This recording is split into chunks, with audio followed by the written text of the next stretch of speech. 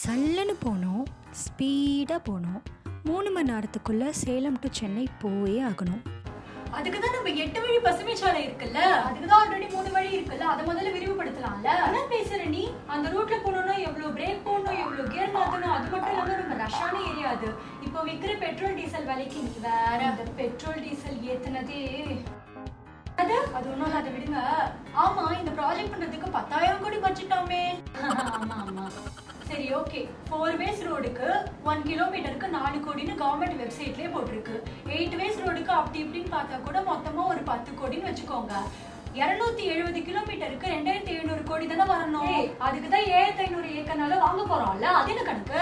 ஓ, ஒரு ஏக்கருக்கு 10 லட்சம்னு வச்சுட்டா கூட 750 கோடி டோட்டலா பாத்தீங்கன்னா கூட ஒரு 4000 கோடின்னு வச்சுக்கிறோம்.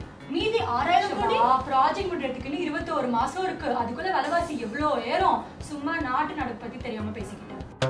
ஓ, விலைவாசி அவ்வளோ ஏறும், அது சரி சரி, ஓகே. ஃபாரஸ்ட்ல 250 கிலோமீட்டர்ஸ்க்கு ரோடு கட்டுறீங்க. உள்ள இருக்கிற மலைகள் மரங்கள்லாம் அழியாது. நாங்க என்ன மலையை அழிக்கவா போறோம்? மலையை குறைஞ்சு நடுவில் தானே ரோடு கட்ட போறோம். அது மட்டும் இல்லாம 2-3 மரங்கள் தான் அழியும். 4 பேர் நல்லா இருக்கணும்னா எதுவுமே தப்பு இல்லை. இவன் எந்த 4 பேரை சொல்றா? இப்ப மாட்டுவா. ஆல்ரெடி டோல்கேட்ல நிறைய காசு பிடுங்குறாங்க. இந்த 8 வேஸ் ரோடு வந்தா லாரிகளுக்கெல்லாம் கஷ்டமா இருக்காது. டோல்கேட் வந்து பிரைவேட்டோடது, நம்ம சென்ட்ரல் கவர்மெண்ட்டுக்கு பே பண்றதே இல்ல. ஓ அப்படி. அப்ப இந்த ப்ராஜெக்ட் மக்களோட நல்லதுக்காகன்னு சொல்றீங்க? கண்டிப்பாக, நிச்சயமாக, மக்களுக்காக. அது சரி, பிரேசில்ல வனப்பகுதி அழிக்காம 8 வேஸ் ரோடு கட்டினாங்க. அந்த மாதிரி ட்ரை பண்ணலாமே. அதுக்கு எவ்வளவு செலவாகும்? பரவாயில்லையா? சேலம் கலெக்டர் ஆபீஸ் பக்கத்துல லாரி மார்க்கெட்ல 6 வருஷமா பிரிட்ஜ் கட்டாம வச்சிருக்காங்களே, அதை முதல்ல சரி பண்ணலாம்ல. அப்படியா சொல்றீங்க? சும்மா ஏதாச்சும் ஒரு நல்லது பண்ணா இது சரியில்லை அது சரின்னு போராட்டம் பண்ணிட்டே இருக்க வேண்டியது. எப்பதான் நீங்க முன்னேறுவீங்க? இது டிஜிட்டல் இந்தியா, புரிஞ்சுக்கோங்க. அட போமா, எங்களுக்கு எல்லாம் தெரியும். விவசாயிகள் எங்கள் முதுகெலும்பு, நிலத்துக்காக நாங்கள் போராடுவோம், என் நிலம் என் உரிமை. ஹலோ, அது ஒண்ணும் இல்லப்பா, ஆன்டி. சொல்லிட்டு போ பதிலு.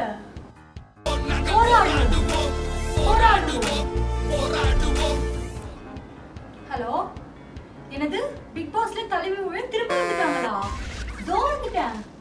சேலம் சென்னை பசுமை வழிச்சாலை ஒரு சிறிய திட்டம் கிடையாதுங்க. ஒரு நாளைக்கு மட்டும் சுமார் 5.5 லட்சம் லிட்டர் தண்ணீர் தேவைப்படும்னு சொல்லியிருக்காங்க. இந்த சாலை வந்தா தொழில் வளம் பெருகும்னும் இந்த திட்டத்தால பெரிய அளவுல பாதிப்பு இருக்காதுன்னு சொல்லிட்டு இருக்காங்க நம்ம அரசாங்கம். ஆனால் 51 கிராமங்களும் 40 ஏரிகளும் பாதிப்புள்ளாக போகுது.